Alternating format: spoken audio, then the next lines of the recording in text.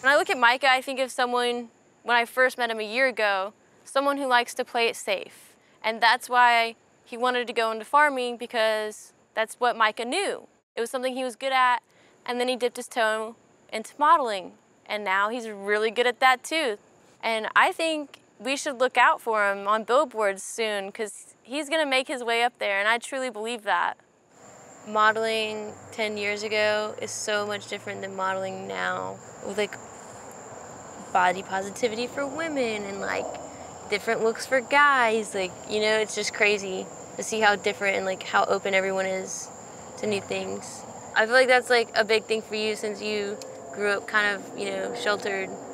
Kind of sheltered? There's a little more than kind of. I was being nice. I was being nice. A lot sheltered, and then like to see how like I guess the world is just changing so fast. I didn't know any different from what I know now.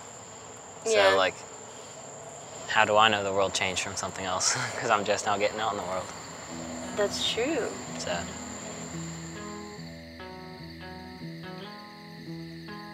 Helena's beautiful, and she's a really good friend. I'm definitely open to see what develops, because you never know. She's an awesome girl. I really like her. We have great chemistry together, and we have a lot in common. I'm open to falling in love. I feel like I really want to get my career started first and get like a life set up for me, but anything could happen.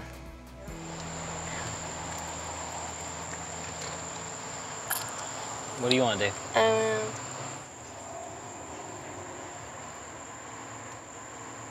I'm tired. I keep I'm yawning. a little tired. I keep yawning. I'm definitely getting signals that Micah's attracted to me, but I also feel like he's in a time in his life where women are starting to really notice him as a man.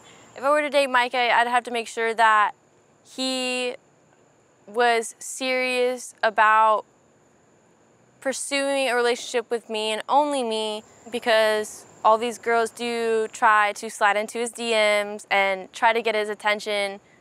I had a great time. Always a fun time with you. In all honesty, I kind of wanted to make a move. But I'm like, obviously it's hard on camera. Just being honest.